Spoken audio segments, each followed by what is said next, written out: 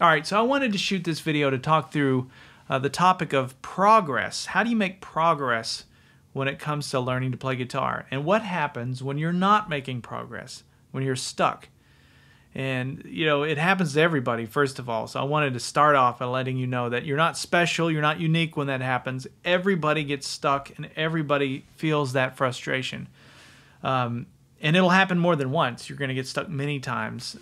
So what do you do? And so I wanted to share some of the things that I do to help get out of it. You know, how do you get unstuck? And so if that's been you, if you've experienced that, I'd love to hear your comments. So feel free to jump in wherever you're watching this video and leave a comment. And it's always helpful for everybody when we share our experiences. But the first thing I wanted to say to start this thing off is, what is progress? You know, you have to define progress. Like, what does it mean when you're making progress? And the only reason I say that is because I get a lot of repeat emails, and I've heard a lot of the same things for years, many years.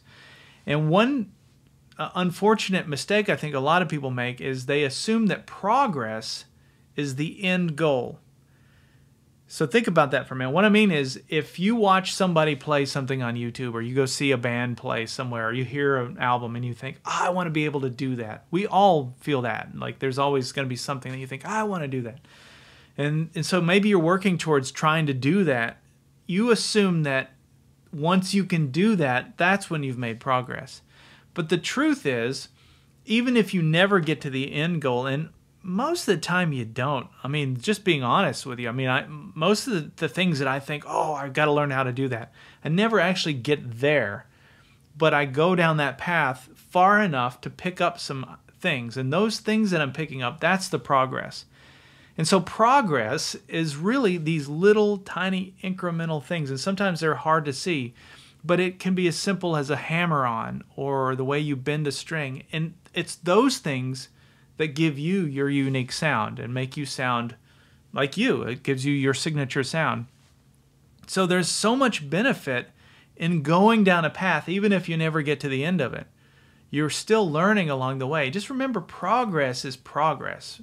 Progress is learning. It's like, even if it's not a physical thing, even if it's a mental thing. And sometimes progress is mental. It's just understanding something that you didn't understand before, seeing the neck in a way that you didn't see it before.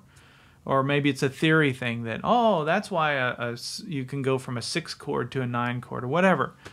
All of a sudden you can understand it. You know, those are things, even if you can't play something, if you understand it, those are progress things that need to be celebrated. So be happy with what you've learned so far. And remember, it's a crock pot, not a microwave. Somebody told me that once, and I love that analogy because that's what this whole thing is. It's a slow simmer in a way. Now, I realize that some of you are on a fast track, and some of you are retirees, you're older. I throw myself in this group, by the way, but you don't have all the time in the world, and you want to learn how to get into playing guitar and do it fairly quickly. Well, you can put yourself on a fast track. That's no problem. That's just a goal. But even if you're on a fast track, you still have to celebrate the little progresses that you've made. Stop every now and then and just sort of reflect on that. I have the benefit with Active Melody. I put out a new lesson every week, and I've been doing it for 10 years. So I can look back and I can see progress. I can watch something I was doing 3 years ago and go, wow, I wouldn't do that now. Or sometimes it's a regression. You think, wow, I don't know if I could do that now. That's just part of the journey. It's the ups and downs of it. It's like a stock chart. You know, you got hills and valleys. Now, I know that some of you are saying, well, that's great for those that are out there, you know, actually making some small incremental progress, but I'm not making any. And you could be right. You could actually not be making any progress at all. And if that's you, this is how you get out of that. You're probably stuck in a comfort zone. You're in a big comfy blanket and you don't want to get out of it. And what I mean by that is, when you sit down to play guitar, and you may play 2 or 3 times a day, what you're probably doing is you're playing the same old things. You're playing the same chords, same songs. You might be practicing the same scales, kind of, you know, playing along. Maybe you've kind of gotten pretty good at the things you're doing. But you're not pushing yourself at all. You're not trying to soak in something new. You're just kind of rehashing. Well, the truth is, growth does not happen there. I mean, that's maintenance mode, which is good. in a way if you want to maintain, but it's not good when it comes to learning something new. So if you're trying to sound like somebody that doing something that you've never been able to do, you're not going to get there playing the same old stuff or the same old scales. It's just not going to happen. And that sucks. And actually, that sucks is a good word for this, because when you learn to play, or when you're learning to play something new, it sucks. It doesn't sound good. It doesn't feel good. It's not comfortable. It's kind of mentally exhausting. It's work. You have to get back into the work thing. Just like when you learn to play that first G chord, it feels the same. Sort of. I mean, it's not quite that, because you have a little more understanding, but you're going into this new territory.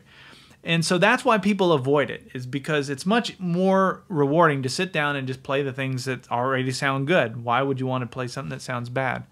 But that's the truth. You have to get out of that comfort zone. So I don't know what your goal is. I don't know what you're trying to do. You know what that is, and you can sit down and figure out what the next step would be to get towards that goal. But I know that the next step would be something uncomfortable. And it doesn't always have to be physical. It could be mental. It could be just understanding something. Even if you don't pick up a guitar, you might say, I want to understand what the modes are, and I'm just going to watch videos until I understand it, or I want to understand what a 6 chord is, or whatever. All the information is there. And so I get that some people can watch a video once and they can totally get it, and some people have to watch it many times. That's okay. You don't have to compare yourself to other people in the learning process. I would give myself a really bad grade in that. I'm a much slower learner than all of my peers, or I was. The weird thing is, a lot of the people that I grew up playing with have kind of stopped playing, so it's kind of interesting. Here I am. It's like tortoise in the hare. I keep going. I keep going. And I like the fact that I'm still learning. So I try and push myself several times a week into something new. And it's uncomfortable, but it does work. The other thing I'll just mention, the last thing, is don't dismiss the metronome. The metronome is a powerful tool. I hate the metronome. I do. I hate it. I hate playing with one. But it keeps you honest. It keeps you on time. And it can help you, especially if you're trying to get faster. That's my thing, is I'm just trying to get faster. So the metronome is great for that, because it gives you a measurement. You can know if you're getting better or not. It's like a scale. It's a scale for your fingers and for your speed. So if you don't have a metronome, there's free ones. There's free apps that you can download. There's also, even go to google.com and type in metronome. There's a free one right there at Google. So there's no excuse for not having a metronome. You've got one if you've got the internet.